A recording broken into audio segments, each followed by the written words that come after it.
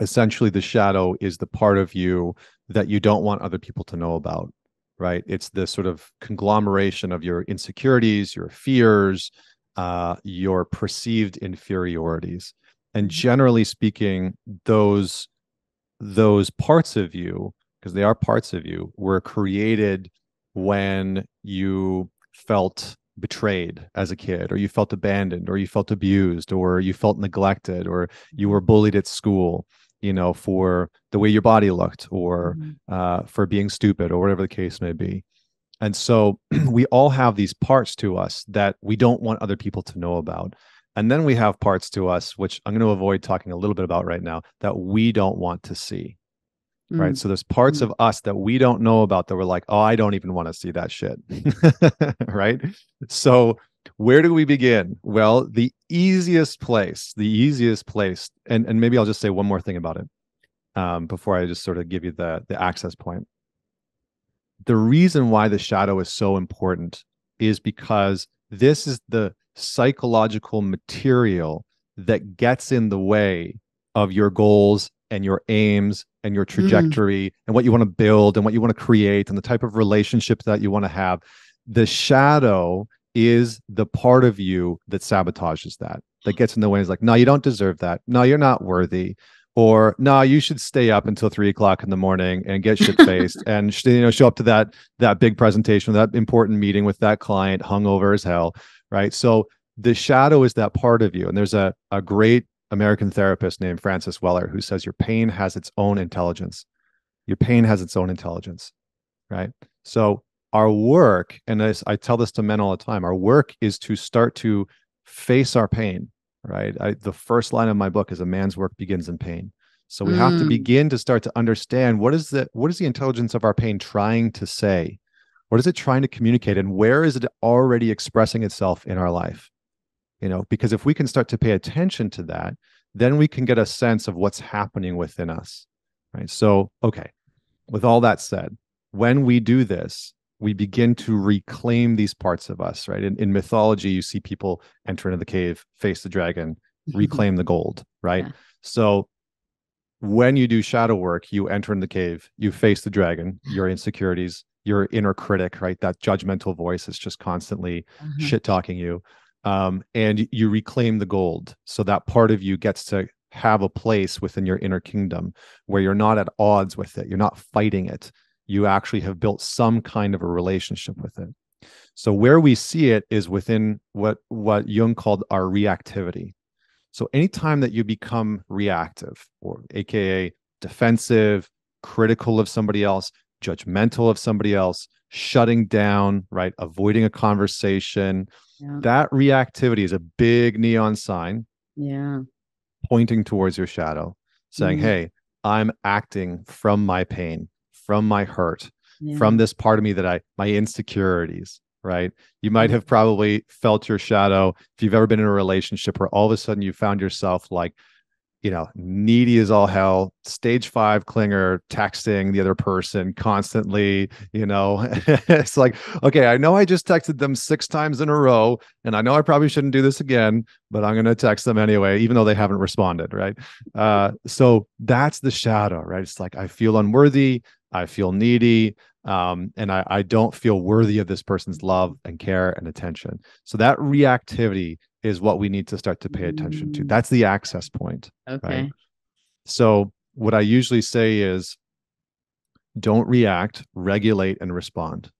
Don't Okay. react, regulate and respond. And all that How do we do that? means is that I'll just bring in a great author, Viktor Frankl, wrote Man's Search for Meaning. He said, between stimulus and response, there's a pause. When we are acting from our reactivity, it's largely unconscious. We are not pausing. Right. We're not noticing what we're feeling or experiencing. And for the most part, we're not even consciously deciding whether what we're saying Yeah. to that other person is congruent or in integrity for us. Right. Right. We're just reacting. Screw you. How could Right. you? Why don't you? You always, you never. And we are communicating from this very unconscious place. It's why when you hear people say, like, oh, I just lost it, in that argument, I just lost it. It's like, well, what did you lose? What did you lose in that moment? Right. It's like, no, you lost your consciousness. right? And you lost your conscious capacity to respond to that other person in a healthy, grounded way. How do we catch it? How do you Okay. catch that? Yes. So very, I'm going to give you 4 steps. Okay. Because people love their bullet points and their steps. Hell And yeah, we it's do. it's very helpful, right? It's very, very helpful. So the very first step that we need to become aware of is we need to get familiar with the signs, familiar with the signs that we are being reactive. Mm-hmm. So we need to get familiar with the physical signs. What does that reactivity feel like in the body? You know, when you're God, getting this angry. is some work here for everyone, but especially for men. I feel like to like actually feel things viscerally, to Yes. feel where it hits in the body and what's happening with your heart rate, what's happening with your how tense are you? What's your stomach feel like? What does your chest feel like? Why do you feel like that's so important, having maybe been on the other side? I think it is the ultimate lie detector. I Oh, think that your mind can lie to you, but your body doesn't. very true. What's it like to be around a man who is disconnected from what his body's experiencing? Like if he's like, I'm not angry, and you're Mm-hmm. feeling like his body's just emanating Mm-hmm. anger, what's Mm-hmm. that like? Mm-hmm. It's a wall. It feels like a wall. It feels like there's no way to get through that because there's dissonance around the truth and always trying to get around it somehow, some way, not listening to their body, not feeling their body, and matching that up with something vulnerable. Like it lacks Mm, vulnerability because usually behind that body is the feeling, is a truth that's usually people I feel like aren't actually like mad at you. They're triggered into an emotion because of something that happened to them in their past. So it's like you're part of it, but it's not really about you. hmm. Yeah. So it's harder to trust them, Yeah. right? It's harder to trust them. It's hard to Yeah. really trust a person who is saying one thing rationally or intellectually, but their body is emitting a very different truth, Right. right? Right. And Right. so we have to get clear on what the signs are, especially physically. It's just like, okay, when I feel anger, what does that feel like? You know, for me, the analogy I always give is I'll start to feel a little bit of fire in my belly. And then at Mm-hmm. some point, it's almost like for people that have seen Iron Man, he's got that like energy piece in his chest that sort of like lights up. It's like Mm-hmm. there's a point where I just feel that come online and I feel a huge intensity in my chest. And then it starts to, bubble up. And so, generally speaking, for most men, when that energy of their anger gets into their head is Yeah. when it's lost, Yeah. right? So we have to be able to pay attention to the energy in the body first, what we're experiencing, what we're feeling. So we have to get clear on the signs physically, but we also have to get clear on the signs verbally. What does it sound like when you're reactive? Mm. Do you get louder? Do you Mm. hear yourself saying certain things? Do you hear yourself complaining about this, the same thing over and over again? Do you hear yourself using what we call universals, right? You always, you never, right? Which are these sort of absolute statements about how the other person is acting. Do you catch yourself being very critical of the person? So get clear on what the signs are when you are reactive. And if you really aren't too sure, obviously start physically, but Mhm. inquire with people that you trust. It's like when I get reactive, when I'm angry, when I'm disconnected, I'm shutting down, what does it look like? What does it sound like to you? And what does it feel like to you in your body? And that'll give you some clues as to what it looks like and what it sounds like, and then what it feels like to be around you. So that's number one. Okay. Number two is to just name it out loud, right? Just say, I'm being reactive, right? Or I'm being angry, or I'm being aggressive, or I'm being critical, right? Mhm. Whatever it is that you're actually being in that moment from reactivity. Because ownership, the first one is awareness, right? Yep. Getting very clear on Yep. what you're feeling. And then the second one is ownership, right? So Yeah. naming it out loud. And then third, say what you're actually feeling.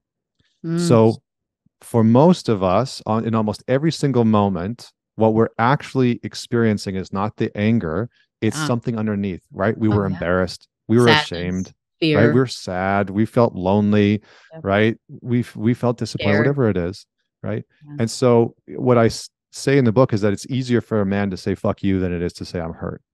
It Oh, just is so much easier. right? And I felt that in my own life. It's so much easier for me to say fuck you to the world or society or my partner or my friends or my family than it is to say, shit, that hurt. That really hurt. What you did, what you said, forgetting to call me or for whatever it is, that hurt me. And so we have to practice being Mm, strong enough to say that hurt me. I didn't like mm, that, you mm, know? So the third step, say what you're actually feeling. And then lastly, shift the attention from your mind into your body, shift your cognition to sensation mhm, physically. So Einstein had a great quote. He said, the rational mind is a faithful servant and the mhm, intuitive mind is a sacred gift. But mm, we've created a culture that honors the servant, the rational mind, totally. Mm, and has forgotten about the gift. And we as men have been brought up in this culture, um, right or wrong, that over indexes the rational mind, yeah. that tells us that the rational mind is going to solve every single problem in our life. And so Mm, that's the tool that we deploy whenever mhm, something's going wrong. But the mhm, very simple truth is that your rational mind cannot solve emotional problems. It cannot solve emotional equations. So when you're dealing with an emotional challenge in your relationship, your rational mind's very limited to figure it out. Very, very limited. So if you mhm, can't speak the language of emotion and you can't feel the energy of that in your body, you're stunted in your capacity to move you or the relationship through that problem that's happening, whether mm, it's something that's happening within your sex life or your finances in the relationship or whatever the disagreement is. So we have to be willing to move into the realm of sensation. Can I be with the heat of the anger? Can I be with the weight of the sadness? Can I move my mind literally out of my rational thoughts? How do I fix this? How do I solve this? How do I figure out what she needs? Into what am I experiencing right now in this moment? If you like this clip and you want to hear the whole episode, click at the bottom of your screen.